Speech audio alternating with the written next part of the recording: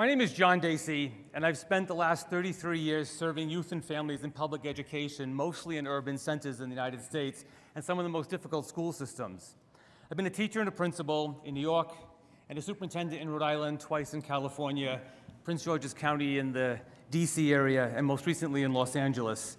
And we saw pretty amazing results in achievement and graduation rates, and dramatic drops in suspension rates for the 909,000 youth of LA.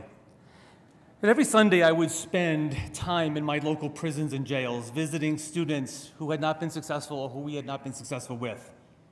And when I retired from public education 2 years ago, I made a public promise that I would spend the next 15 years of my life trying to help solve one of the most vexing and insidious problems in the United States, and that is our mass incarceration of our citizens and our young people. There are good and promising practices in diversionary and prevention work and reentry work, but there's been little successful program and progress being made in the actual work of incarceration. So I want to welcome you to this collective impact challenge. In the next 15 to 20 minutes, I'm going to share some national and local perspective in the United States and one promising pioneering practice. This is not going to be an uplifting talk.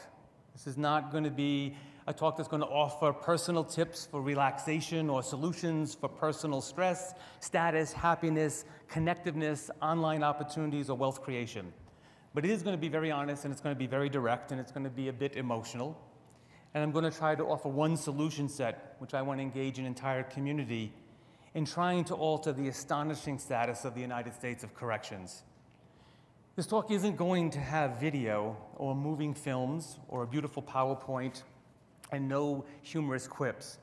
The lights are a little bit low, and this is actually quite deliberate, and if I had my way, your cell phones would be taken away from you, and so would your devices, and the doors would be locked, and some of you would be in small cages, because that is the reality for millions and millions of people in this country this morning in the United States of corrections. I want this feeling so that you are a bit overwhelmed with negative information coming at you, and you can just have a moment or two where it's difficult to catch your breath so that you can have that feeling. You know, in the United States, we don't have the tallest building in the world any longer, and we do not have the largest Ferris wheel in the world any longer, and we don't have the largest indoor shopping mall. But this country, which boasts the center of democracy for the planet and the only country to have an intact constitution throughout its entire inception, including living through a civil war, is number one in at least one point in the world. It's the percentage of the population we put in prison. We have 5% of the world's population and more than 25% of the world's prisoners. We incarcerate per capita more human beings than any other country on the planet. And the treatment and the type of punishment that's been handed down in many cases is nothing short of what we have exercised economic sanctions against other countries for the same. Now, since about 2002, 1 in every 142 Americans has actually been imprisoned.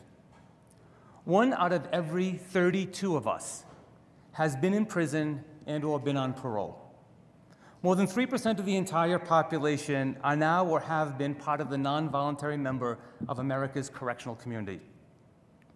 And there are vastly more Americans, total, who have been in jail, imprisoned, paroled, or probation than the sum total of the government's estimate of illegal immigrants in this country, something we seem to be wringing our hands about all the time. 4 out of 5 people who are on parole are men, and nearly half of them are black men. Let's take a moment and discuss black men for a second. In New York City, there's 120,000 black men between 25 and 54 years of old who are missing from everyday life. In Chicago, it's 45,000. In Philadelphia, it's 30,000. Access and across this nation, we know that there are more than 1.5 million missing black men. They are behind bars or dead.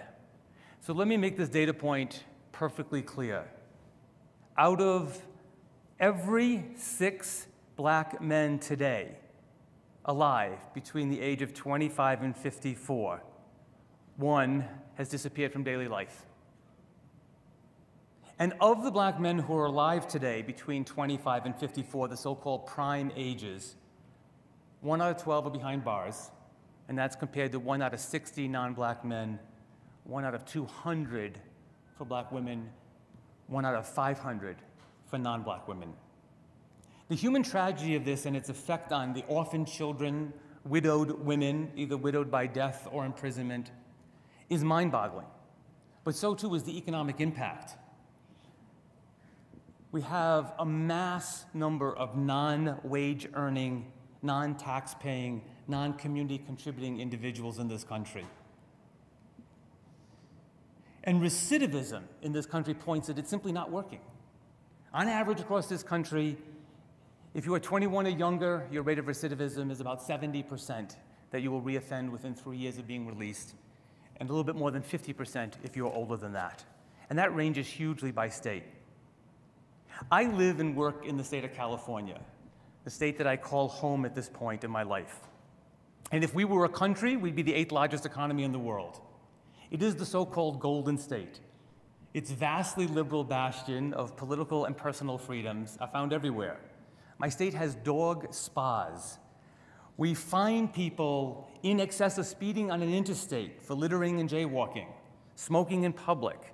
We prohibit the use of plastic bags for groceries everywhere. We've legalized marijuana, and we severely penalize those who pollute the atmosphere. Folks will say there's a very strong sense of conscience and social conscience in the state. My state also has pet mortuaries, where the cost of interning and burying a Chihuahua can be more than it costs to bury my old man.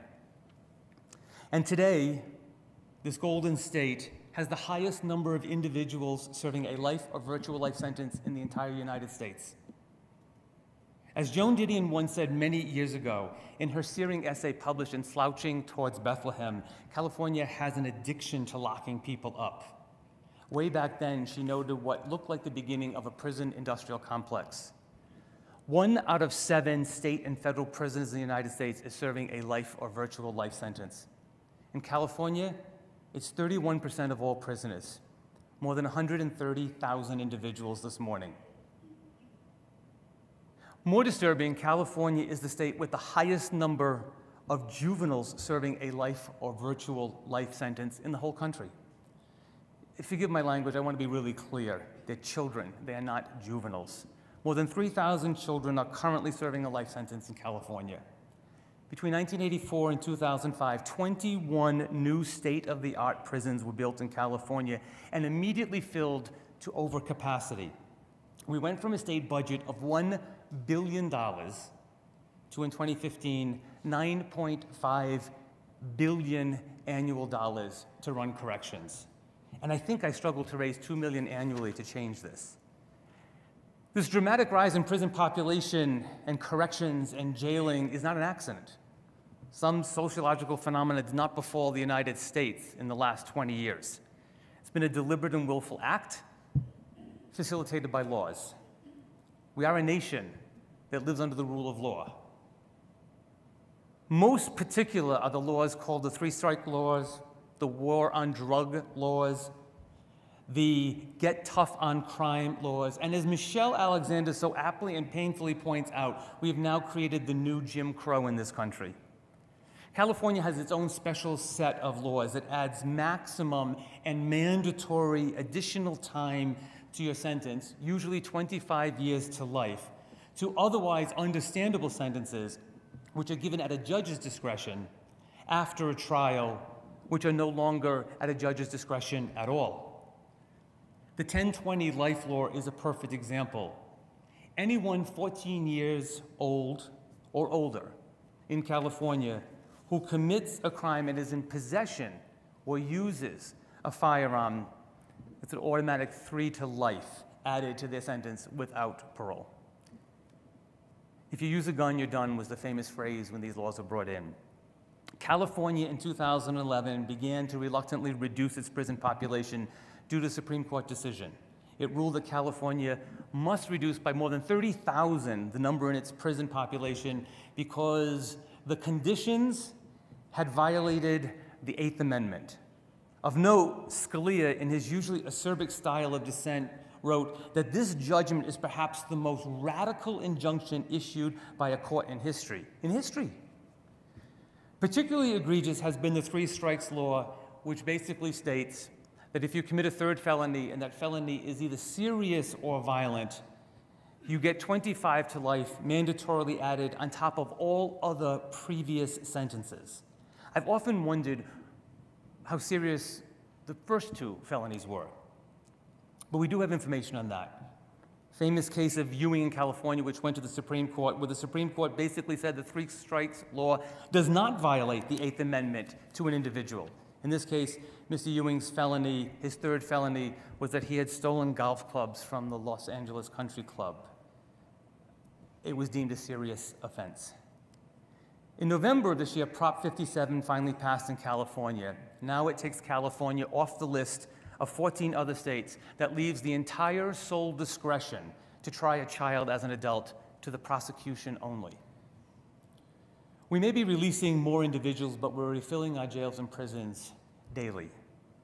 In 2006, the prisons in California were at 200% capacity. Today, we're proud and they're celebrating that we're only at 135% of capacity. Let me say a word about solitary confinement. It's the practice of isolating a person in a closed cell for 22 to 24 hours a day, virtually free from any human contact, where they're allowed 1 hour outside in a walled and fenced area commonly called a dog run.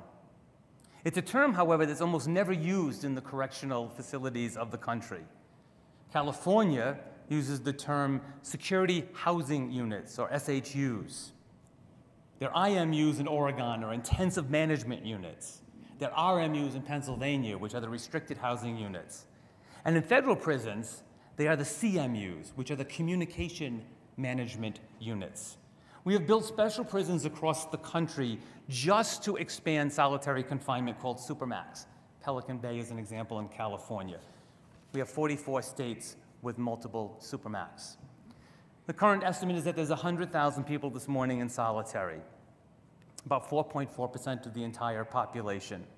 In California, there's more than 7,000 people in solitary as I give this speech, which, by the way, is generally a 6 by 9 foot room, no windows, one light, double door, and a slot. Meals come through the slot, and you're allowed to exercise for 1 hour.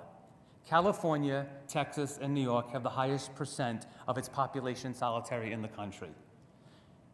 There's a litany of research about the mental illness associated with this. Children are placed in solitary routinely in America, and children are imprisoned alongside adults in adult facilities routinely in America. If you're a child, you're 36 times more likely to kill yourself if you've been housed in an adult facility, and you're 19 times more likely to kill yourself if you have been in solitary. Half of all juvenile suicides take place in solitary. Two extraordinary examples come from Florida. The young man by the name of Ian Emanuel was 15 years old in solitary, tried to kill himself 5 times when he was convicted as a crime at 17 years old. And in Montana, Risha Katka, the young man, when he committed his crime at 17, was in solitary and twice tried to kill himself in solitary by trying to bite his wrists so he could puncture his veins. Many juveniles, however, are routinely put in solitary in jails awaiting adjudication. All you need to do is read about the famous Rikers Island, and you get a sense of the atrocities that are taking place today. Actually, you can pick up this morning's New York Times, read the front page, bottom half.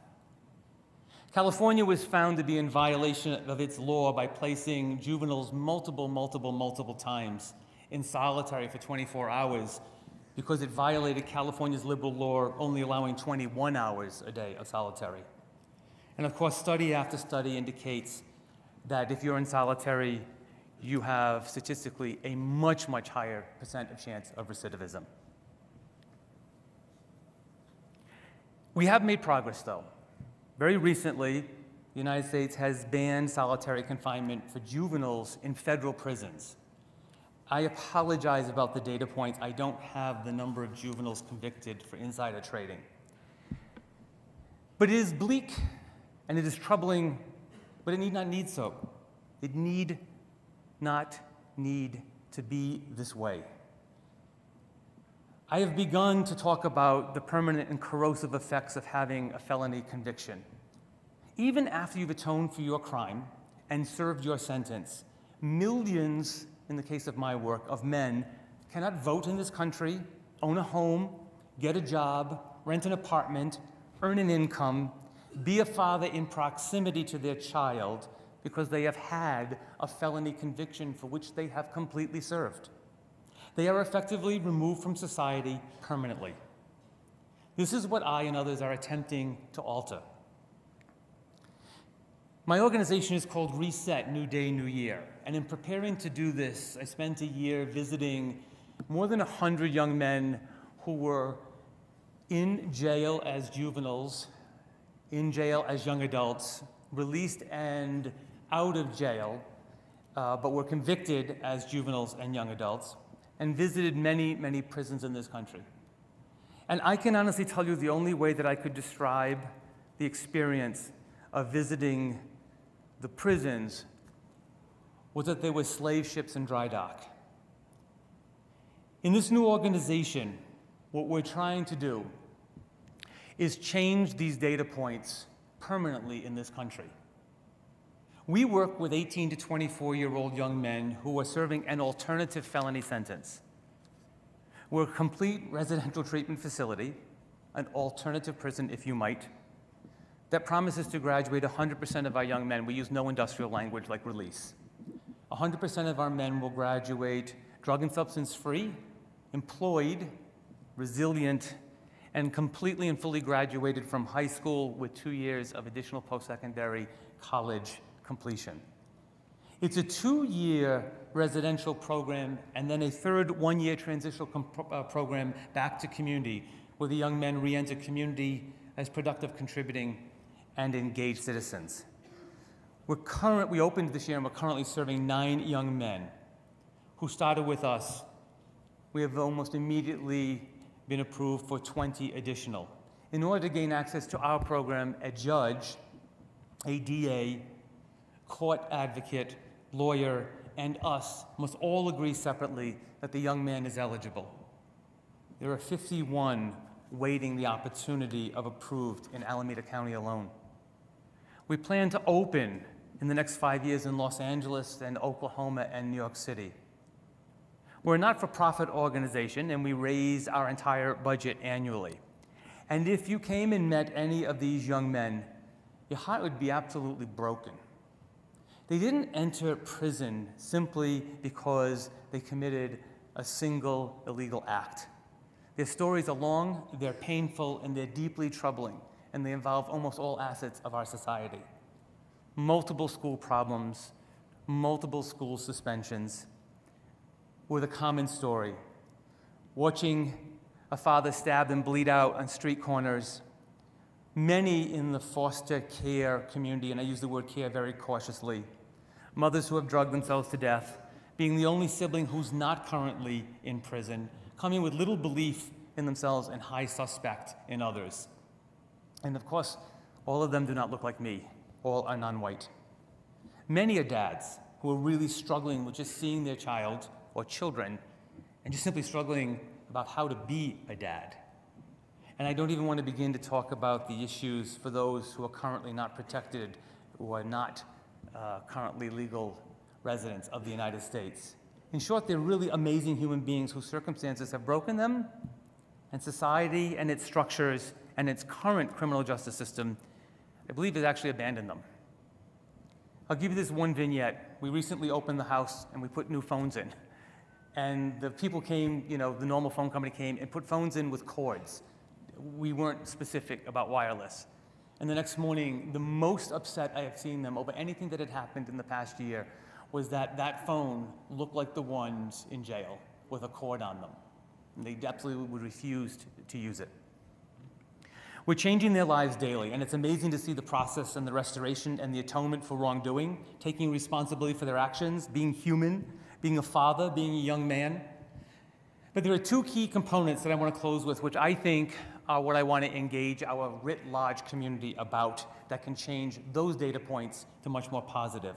One is our correctional theory in this country. We have a correctional theory about punishment and rehabilitation. It is completely absent redemptive theory. I don't believe it works without it. Of course, young men must atone for wrongdoing. And they must also give back, and they must also be involved in restorative conversations to victims. But they also must be given the process to contribute, completely absent in the current correctional facilities we have. If you just think simply about going to college for the first time, when you leave high school, you put together your brag sheet, and your brag sheet has all these things you've done. You've worked at the dog pound, you've worked in a nursing home, you've done these extra courses. These are ways that you contributed. Anything like that is not available. And so therefore, the ability not to be able to contribute removes any thought of truly redemptive theory.